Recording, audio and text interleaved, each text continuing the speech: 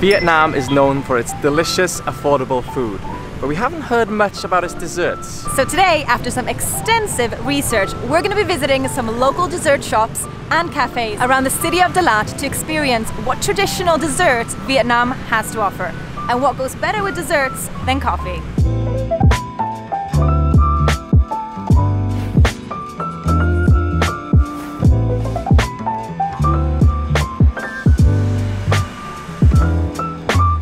So the first stop for today is this place called La Viet's Coffee. I was gonna call it a little place, but it's actually not so very little. It's kind of laid out like a bit of a barn. There's loads of artwork of cows. There's a tractor right behind me and they're playing Dolly Parton. So I feel like it's got a bit of a farm feel. They sell their own coffees. I think it's a roastery as well, if I'm not mistaken. And it's just huge. They've got a very extensive menu as well. Thank you, by the way, everyone who recommended this place. It came highly recommended, and also on Google it had raving reviews, so we basically just had to start it off here. Now, what's in front of me isn't a regular coffee. It's not a regular schmegular coffee. It is a coconut coffee. Suyu. Now, if Google's not gonna fail me, this is called café suyu in Vietnamese. Please don't get mad at me if I got that wrong. We're trying. Sometimes the writing looks very different to how it sounds to us. This coffee is 45,000 dong, which is a great price for a coffee. What's inside a coconut coffee most of the time is Vietnamese ground coffee, coconut milk, and then also condensed milk. Now, I don't know if that's necessarily what they have in here, but it looks and smells absolutely fantastically creamy. So, let me tuck in. Oh, that is so nice. Oh, it's like creamy, warm, coconutty, sweet. The coffee is also very good, but that is something that Vietnam is very, very good at, is the coffee. What you also get wherever you go that sells coffee is a drink. It's usually some form of tea. It's just nice to go with your coffee. We do like our coffee sweet. Whoa. Oh yeah, now that is proper sweet. Loads of you recommended this coffee to us, and we're not coffee connoisseurs, but we do like our coffee, and we can certainly say that this is a nice one. Thank you. Okay, let's go get some dessert.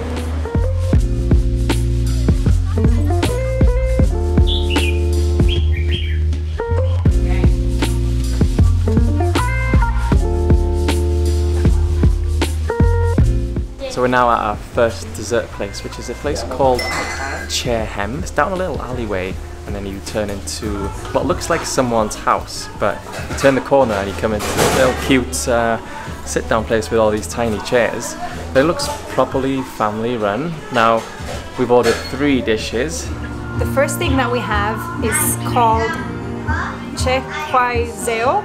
I think it is basically, I think, coconut milk with some ice, some taro balls, so sweet potatoes in here, but I think there's also tapioca balls. I'm not 100% sure, but then also there's what looks like it could be tofu. It looks very interesting. It looks really delicious actually, so I'm just gonna, it's cold as well because obviously all the ice in there. That was like a huge tapioca ball. I'm trying to figure out what that is. I don't know. It's almost like a little bit gelatinous. It's kind of nondescriptly just sweet, but then whilst it's in the coconut with all the little tapioca balls floating around in there as well. It's really, really tasty. This is really nice. I could eat a lot of this. Oh wait, what's that? Oh, it's crunchy. Water chestnut, maybe? It's a surprise. We don't know much about Vietnamese desserts, and that's one of the reasons we made this video. Let's see what this is like.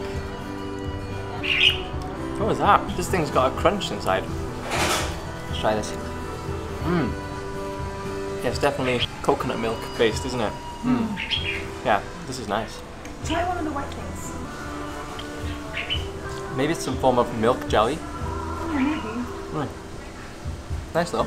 The next thing we have is something called Che Choi Ne, and it's glutinous rice balls in ginger syrup. And there's also sesame seeds on top. Do I eat the whole glutinous rice ball or do I take a bite? What do you think? I don't know, probably a bite, they're not big.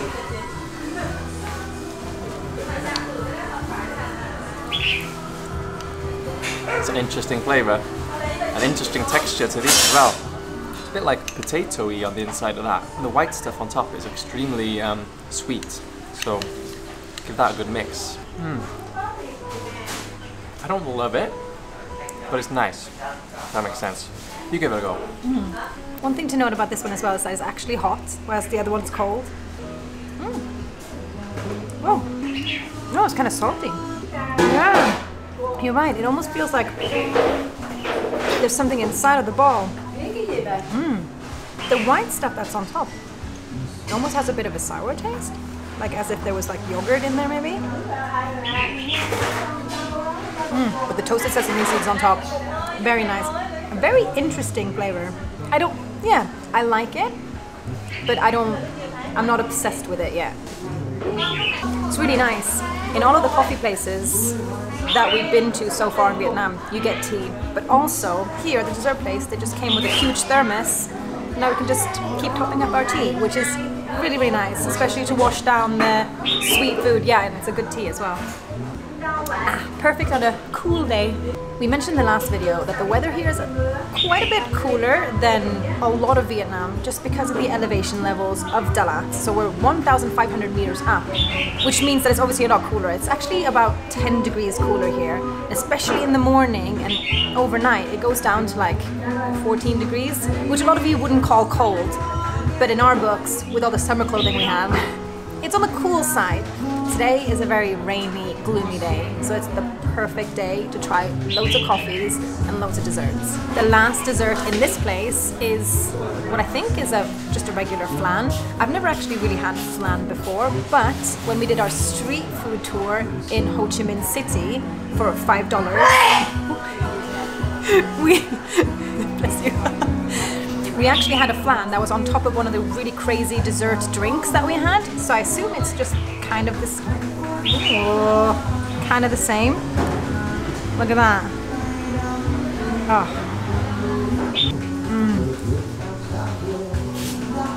Wow, it's basically, I don't know if this is obvious for everyone that eats flans often, which I don't, but it almost tastes like a creme brulee without this sort of caramelized sugar on top. This is... I could have loads of these. Everything here, including the tea that was free, was 47,000 Vietnamese dong. Everything is so affordable here. It's time for us to try to finish all of these desserts, drink some more tea, and then head to our next coffee place.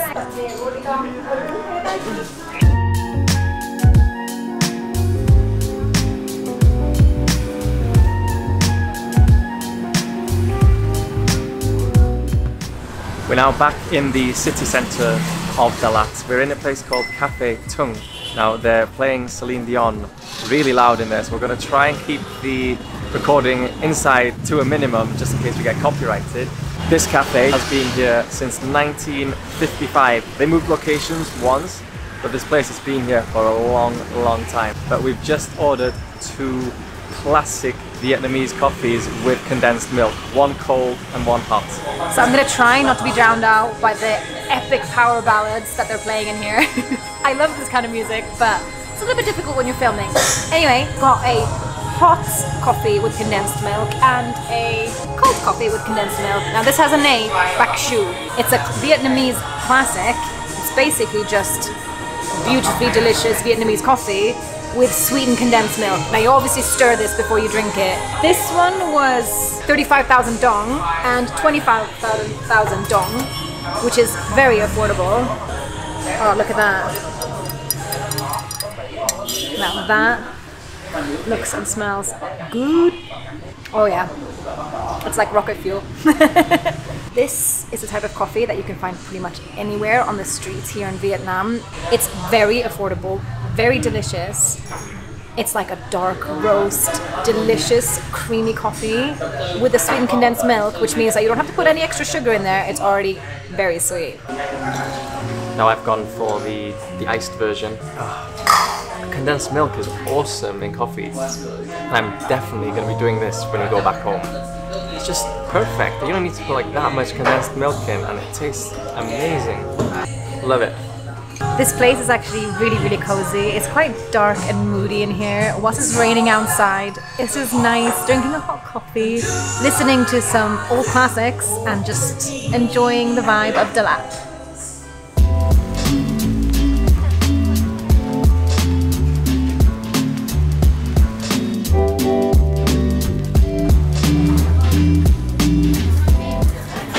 We are super, super central in Dalat right now, and we're in a place called Kembo Tang Tao. I'm probably not saying that right. And basically what they do is Kembo, which is smashed up avocado and then coconut ice cream. There seems to be a lot of different variants of this, but this is like the OG, so to speak. It is 25,000 dong, so it's extremely affordable. And as soon as we got here, we said, oh, just one, and she like, you could see just like clunked the avocado cream, I guess you could almost call it, in there, and it looks so cool. It's just like this kind of creamy mixture.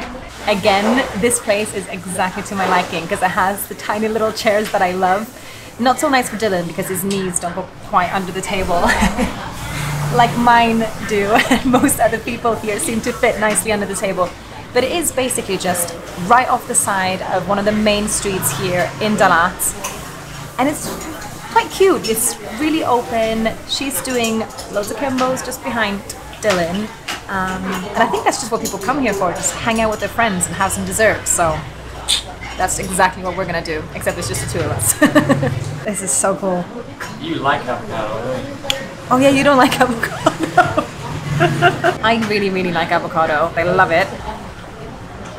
Smells like avocado.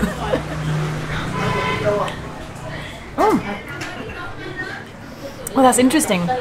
I almost expected it to be like really sweet, like a really sweetened avocado, but it's almost like it's just like quite literally the flavor of avocado. So if you put that on something savory, I would say that was savory. But now, because it's with the coconut ice cream, which I'm trying to aggressively get out of here. I'm making such a mess of this. Look at that. It's like the creamiest blended avocado. Okay, if you like avocado, no, it is a bit sweet actually. I'll try it. If you like avocado, I think you'd really like this. Super simple, yet just like, oh, really like hearty. Like a creamy, fatty, with a sweet, like cold hint of the coconut ice cream. I like this. If you don't like it, I'll eat it. Now I can't get really close to this table because my knees are too high. I actually don't like avocado, so this will be interesting. I'm going to try it just because I might like it.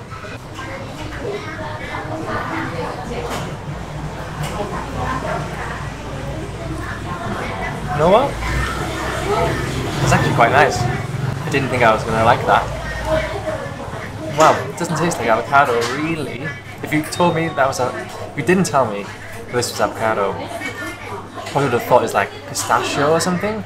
But Because it's green. yeah, because I can't tell that it's avocado. I'm surprised by that. So if you don't like avocado, you can still come here. Cool. Try something new every day.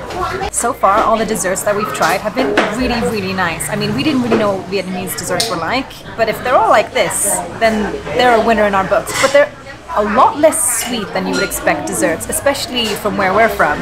Desserts tend to be very sweet. So here it's almost nice that they're a bit more toned down, a bit more refined, and just like a mild, delicious flavor. And it's not huge, it's all like cute little portions that's perfect for one person, or in this case, both of us sharing. We have 2 more places that we're going to visit today, 1 more special coffee, and then another interesting dessert to try.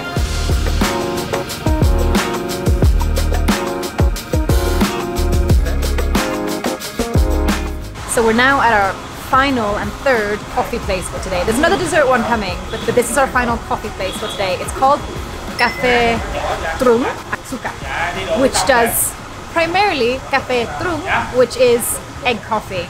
Now, if you haven't figured it out already, Vietnam has a huge, and I mean huge coffee culture. It is the second biggest exporter of coffee, but realistically, if they didn't drink as much as they do, they'd probably be the biggest exporter of coffee. It is coffee everywhere. There's normal to have coffee in the morning, in the evening. Some of the coffee places that we walk past are still open at 10 p.m. That's something that we can definitely get on board with. Our 2 egg coffees have just arrived. We're sat on these tiny chairs again, right on the side of the road, which is quite fun. You get to see all the cars go by. So Adriana's coffee has come with a heart and love on the top, and mine just says cafe. So maybe the guy fancies it, I don't know. Well, it'd be better than the other way around. Yeah. It's kind of smart that they put the candle underneath the coffee, because Dalat is so cold. Your coffee will get colder way faster than it would in a city like Ho Chi Minh. And these coffees were 35,000 Vietnamese dong each. We've already had egg coffee a few times already here in Vietnam, even though we've only been here for a few days, but no coffee video would be complete without it. Now this one is super cute and small. It turns out I think it's a little bit more of a touristic thing than we first expected, but that doesn't make it any less delicious or any less inventive. The ones we had before were in Ho Chi Minh City. Now we're going to be working our way up to Hanoi, which is where the egg coffee actually comes from originally. And I think we're going to be having plenty more of them there. This is actually one of the only ones we could find in Dalat, but this specific cafe, the name of it is quite literally egg coffee. As soon as we walked in, he didn't even give us a menu. He was like, egg coffee? And we were like, 2 please. I'm going to stir this. I don't want to ruin the pretty print, but I have to consume it at some point. Oh my gosh. That is just... Never gets old. Oh, it never gets old. It never ever gets old. I'm trying to mix in some of the coffee flavor into the foamy part without making a mess. Oh.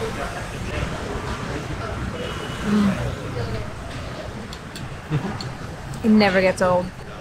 It's whipped egg yolk with sweetened condensed milk, obviously coffee underneath, a little bit of a sprinkling of cinnamon sometimes on top, which is a nice addition. But it's just so creamy. It literally tastes like whipped marshmallows. It's like the fluffiest, creamiest coffee experience you have to try if you're ever able to try it. Oh yeah. This is definitely my favorite kind of coffee in Vietnam now. Just feels cheeky. It's more dessert than it's coffee. Yeah. Yeah. If you don't like sweet coffee, you probably won't like this.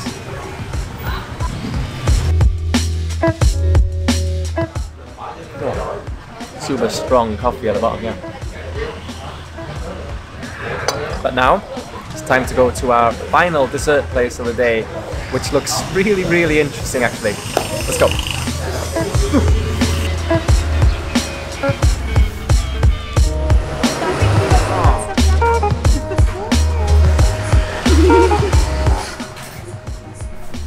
He could take a little nap on my foot. It's fine. We are now at a really traditional bleh. Start again. We are at a really traditional looking restaurant or shop here that's called Ko Nung. That sells a dessert called Yaourt Pho Mai, which is a yogurt that's made with cheese. It's interesting. Look at that. Oh yeah. And we got all of these. We weren't sure whether we were meant to be choosing how many we wanted and giving it back, but we tried to do that, and she left us with all of them, so maybe we can take them all home tonight. So we don't know what the cost is exactly just yet. We'll put it on the screen here. First one that I'm going to try is one of my favorite fruits, which is passion fruit. Yeah, it does smell like cheese. Wow, see that?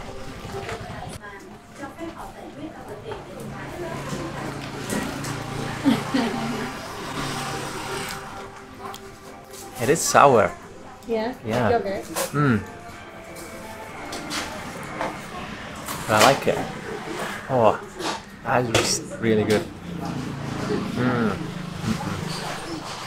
You're gonna have to try it. Yeah, it's just like mixture between like a pudding and a yogurt. This place, all they do is yogurt. People are just showing up and then they're just getting buckets or like little trays like this one filled with different flavors of yogurt. I mean, in this tray we have strawberry, there's tea, I think, flavored. I don't know if this is like maybe lemongrass, maybe? I don't know. Pandan, it could be. Probably 2 plain ones because there's 2 that don't have a sticker on them.